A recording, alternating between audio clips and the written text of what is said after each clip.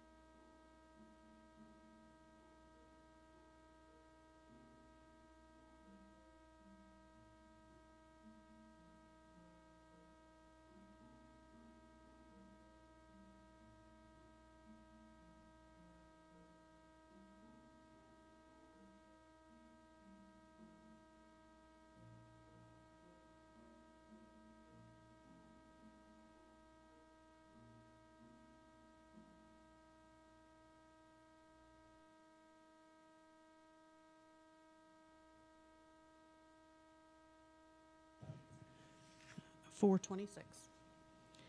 It's time for Grace Group to join me in case I need to repeat for the online, because I always forget to turn the mic on. Talking is my priority, not being heard.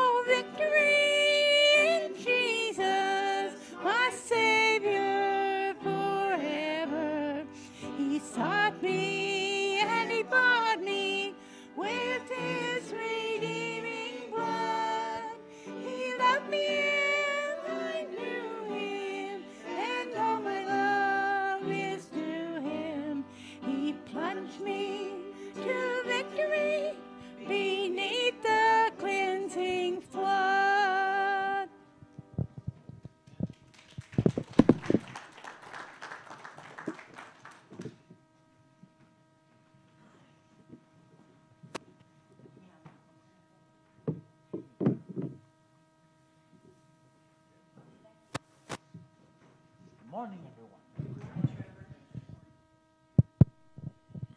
Okay.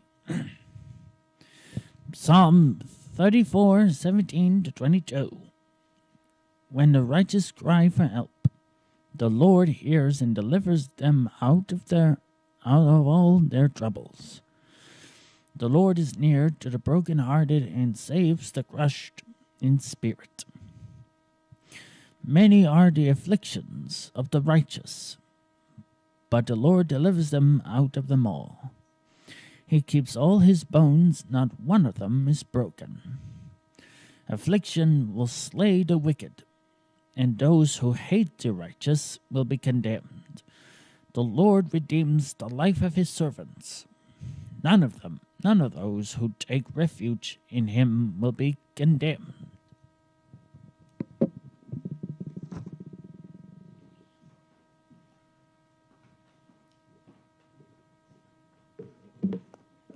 Still trying to remember the schedule and who comes next and what, but I think it's me again. What is it? Oh, I know. But see, I have to stop and then focus and then think, where are we on the schedule? And then think, what's next? So a little bit of time taking there. All right, it's time for our praise songs, but as you can see, we're lacking our praise team again for one more week. Next week they'll be back. But if you will stand with me, we will sing a hymnal and then get ready for our message to be brought. Page 208, Love Divine, All Love Excelling.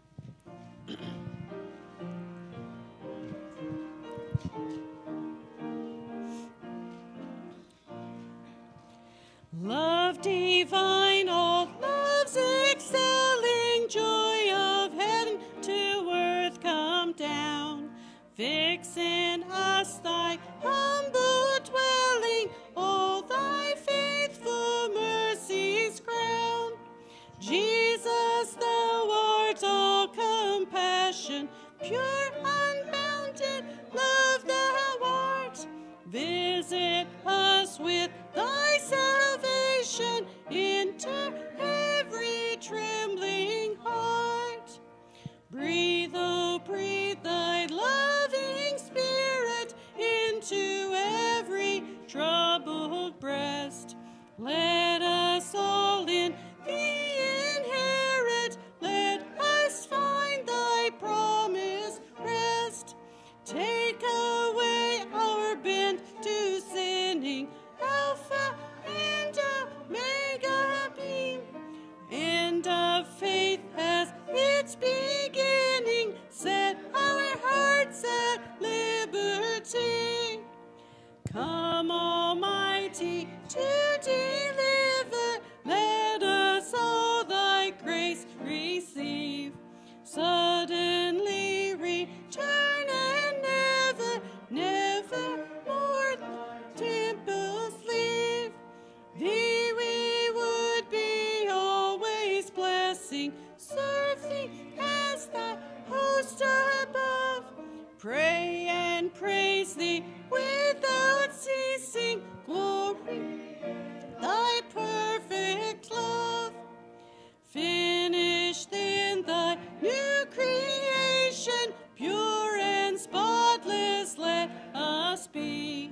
Let us see thy great salvation, perfectly restored in thee.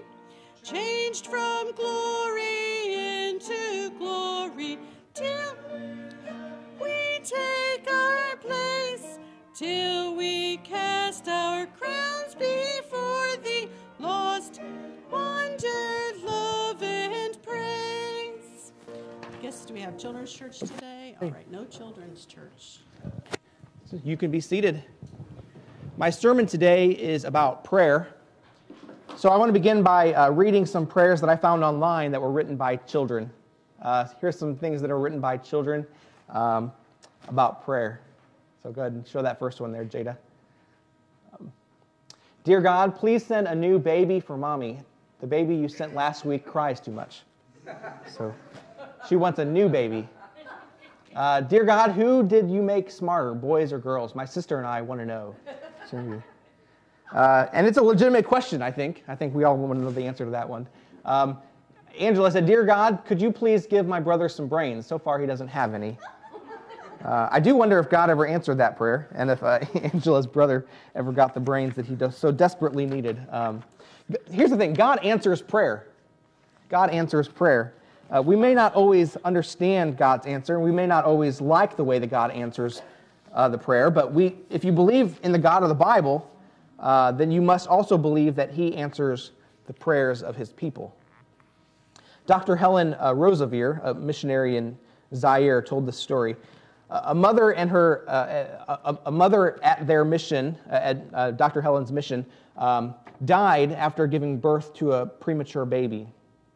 They tried to improvise a makeshift incubator to keep the infant alive, even after the mother's death, but the only hot water bottle they had was beyond repair. So they asked the children at the orphanage to pray for the baby and for her sister.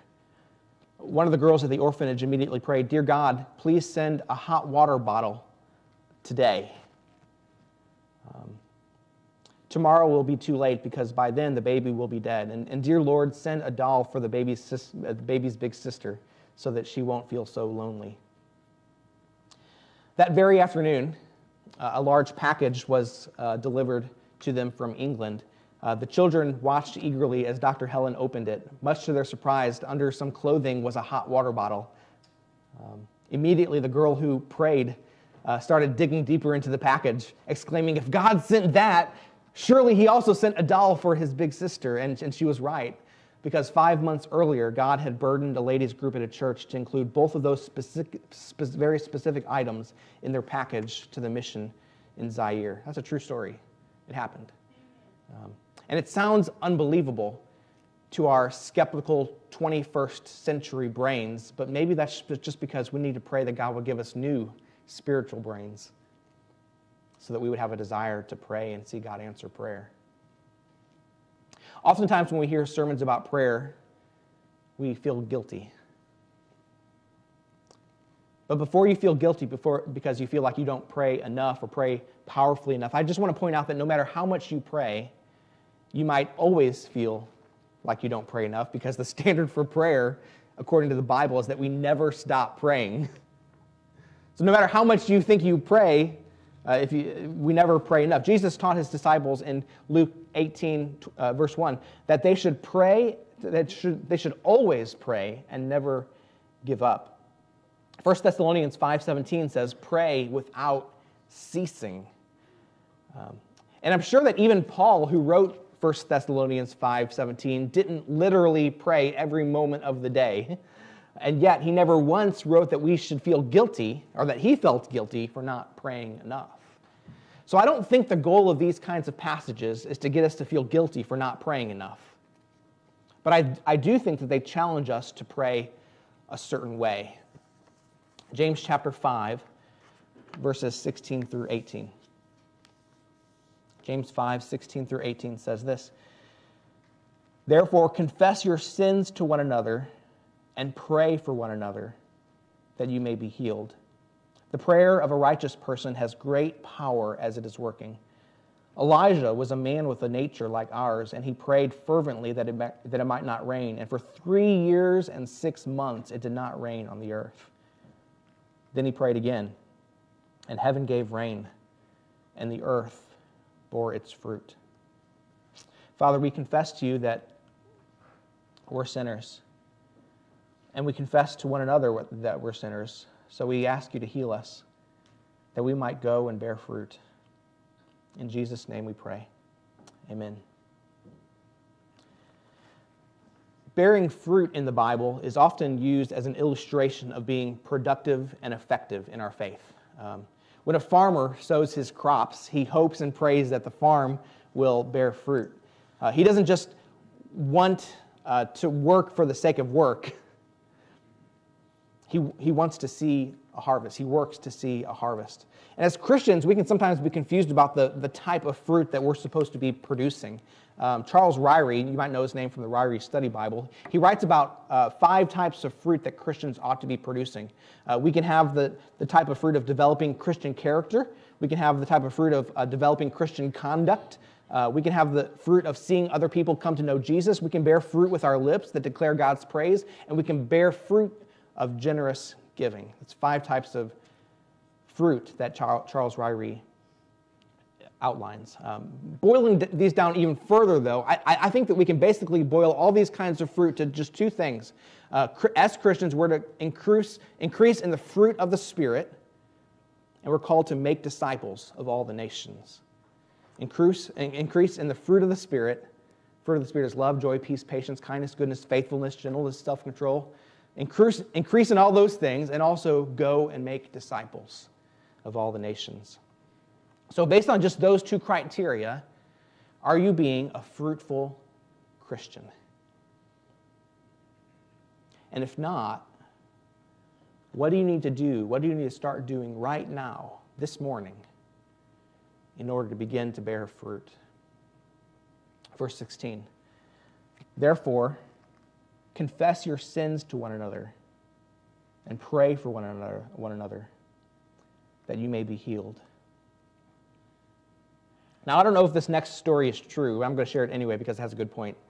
There was once a small town that had historically been dry in the sense that there was no alcohol being served anywhere in town. It was a dry town. But then a local businessman decided to build a tavern, and a group of Christians from a local church were concerned about it, and they planned an all-night prayer meeting to ask God to intervene. And as the story goes, shortly after they started their prayer meeting, lightning struck the bar and it burned to the ground. The owner of the bar heard about their prayer meeting and then sued the church, claiming that the prayers of the congregation were responsible. But the church argued as its defense that it was just a coincidence. And after reviewing the case, the judge stated that no matter how this case comes out, one thing is clear: the tavern owner believes in the power of prayer, and Christians do not. So, do you believe that God answers prayer? We saw last week that we're to pray for one another in regards to our sicknesses and weaknesses in order to be saved. Verse 17 said last week, the prayer of faith will save the one who is sick. So we talked about how there's a community aspect to salvation that we often ignore. God doesn't just want to save each of us, but all of us. So we're to pray for one another that we would be saved. So when we see that someone is sick, whether physically or morally or weak in some way, we're to pray for them that they would be saved. This week, we read in verse 16, confess your sins to one another and pray for one another that you may be healed. That's kind of weird, isn't it? I mentioned this last Sunday night, but wouldn't we expect that the outcomes of these verses would be reversed? They seem mismatched, don't they? We'd expect to read that in order to be healed, we pray for the one who is sick. And in order to be saved, we confess our sins. But that's not what it says. James writes it the other way.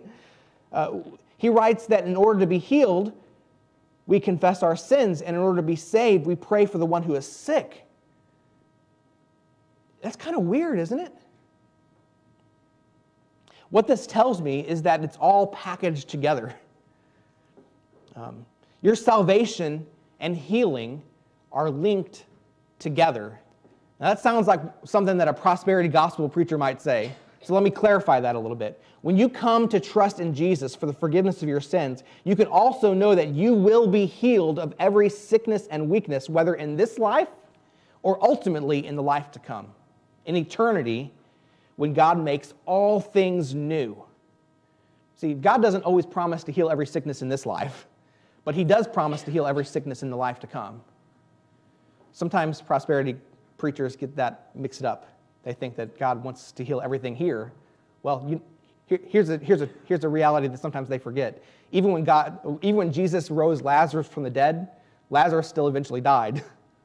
So not every sickness can be healed in this life. We will still all die, and yet in eternity, God will heal every suffering, every pain, every tear will be wiped away. Scripture is clear that this will only come about as we confess our sins to God and to one another. We're also very good at confessing to one another that the fact that we're sinners, but we're often very poor at confessing our sins. We're comfortable telling each other the general truth that we all know that we're sinners, but we're very uncomfortable sharing how specifically we've sinned.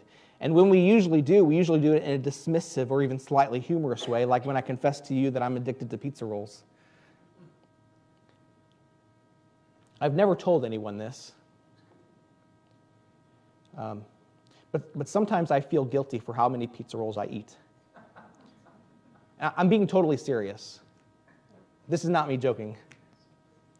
Sometimes late at night, even when I haven't even been hungry, I get myself 25 to 30 pizza rolls, almost a whole bag of them, and just eat them all. So please pray for me. I'm being totally serious. This is not me joking. Pray for me that I would have a healthier relationship with food. Now, some of you may be thinking, that's no big deal, Pastor Chris. That sounds like a very small thing. At least you don't struggle with my sin, Pastor Chris. But that's exactly my point. We all tend to look at our own sin at times and either excuse it as no big deal or think it's the worst sin of all. But James encourages us to confess it to one another. So just so you don't think I'm once again doing the same thing we always do by minimizing my sin or pointing out a sin that's so small in everybody's eyes, I not only struggle with eating pizza rolls and other kinds of things, but with gluttony as a whole. And I struggle with egotism and greed. I struggle with indulging in the things of this world that matter nothing for eternity. I struggle with sin. So please pray for me that I would be healed. Now, I don't want you to worry right now. I'm not going to pick on anybody else and have you confess your sins to each other. That would be an interesting time of sermon and confession. But I simply want you to think about this. The next time you're tempted to dismiss your sin as no big deal, ask for prayer instead. Because prayer is powerful. But I want you to know something else. In addition to telling us to pray for one another, Scripture is clear that the prayer of a righteous person is even more powerful. Look at the second part of verse 16. The prayer of a righteous person has great power as it is working. The Bible names several reasons throughout its pages why our prayers might not be answered the way that we want. It could be because we don't believe God will answer the prayer. We doubt Him. It could be because we pray with wrong motives. Sometimes it's because we don't even pray. We have not because we ask not. But here James alludes to how sometimes our prayers aren't answered the way that we want because we simply haven't been living righteous lives. I think Tim Hawkins said it best. I love this one over food. Sometimes we pray over food and ask God to make up for our bad choices when we eat. That's funny. No matter what it is, Lord, bless this food to the nourishment of our bodies. Lord, bless this bag of Cheetos. And this jumbo Dr. Pepper, Lord. Somehow make this nourish us in some way. I don't know how you're going to do it, Father, but we just trust in you now. Father, change the molecular structure of this food. Change the Cheeto into a carrot stick on the way down. Amen. Spirit of low carb, rain down on me now. I pray a hedge of protection around my pancreas, Lord. Right now. Intervene! It's kind of silly how we pray sometimes, isn't it? We pray over our food, even while we're eating unhealthy foods. We pray for healing when we keep on abusing ourselves. We pray for circumstances in our lives to change and then keep on perpetuating those same circumstances. And it's true that God can do the miraculous. But it's also true that God wants us to take a step of faith in order to believe that He's going to do the miraculous in us. But of course, ultimately, none of us can live righteous lives. We're sinners. So how can we expect God to hear from us at all when it's the prayer of a righteous person that God hears? Well, let's look at an example of when God did hear someone. Verse 17. Elijah was a man with a nature like ours, and he prayed fervently that it might not rain. And for 3 years and 6 months it did not rain on the earth. Then he prayed again, and heaven gave rain, and the earth bore its fruit. So Elijah is given as an example. Elijah is a great example of a man of faith in the Bible. He followed God. He spoke what God wanted him to speak. He did what God wanted him to do. And when he prayed, God answered his prayer. And yet it says in verse 17 that Elijah had a nature like ours. In other words, he's not a righteous person either. Elijah is a sinner, just like us. You see, the only way that God hears any of our prayers is because of God's grace. I think Elijah is being given as an example of a righteous person so that we can better understand God's grace. A righteous person doesn't become righteous by their own efforts, but through God's grace. See, Jesus is the only truly righteous person. He never sinned, not even once. And he's interceding for you in heaven right now. He's praying for you right now that you would be strengthened and healed and forgiven of your sins. From the cross, Jesus prayed, "Father, forgive them, for they know not what they do." And the prayer of a righteous person has great power as it is working. You see, I think just as Elijah prayed for the rain so that the earth produced fruit, Jesus prays for us so that we might produce fruit. And he calls us to fervently pray for one another, joining him in his work so that we might all be healed. So here's what I want to challenge you with this morning. I challenge you to pray. Not because you feel guilty because you haven't prayed enough, but because you see that God answers prayer. Pray that God would heal you and heal your neighbor. Pray that God would help you and your neighbor through your circumstances. Pray that God would forgive you and your family and your neighbor for whatever sins you've committed. And then believe that he does. You don't have to doubt him. His goodness and grace isn't based on what you've done, but based on what Jesus has done. Believe that he hears and answers prayer, not because of how righteous you are, but because of how righteous Jesus is. Believe it because God is good and God answers prayer, especially the prayer of the righteous one. See, Jesus is the righteous one. And through his death on the cross, we are made righteous by grace through faith. If you've never trusted in Jesus, the righteous one, who died on your behalf, the unrighteous, I pray that this morning you would trust in him. Take a step of faith. Follow him in obedience, in baptism, and be made righteous not by your own efforts, because we can't make ourselves righteous, but through what Jesus did for you on the cross. Let's stand together. If you've never received Jesus as your Savior, I invite you this morning to come and trust in him. We're going to sing a song. Page 277. Page 277 in your hymnal. But if you need to know Jesus, then instead of singing, just come forward. I'd love to pray with you, invite you to know Jesus as your Savior. 277. Let's sing together.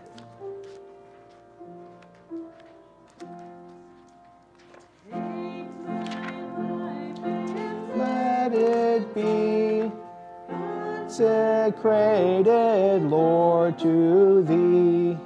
Take my hands and let them move at the impulse of thy love, at the impulse of thy love.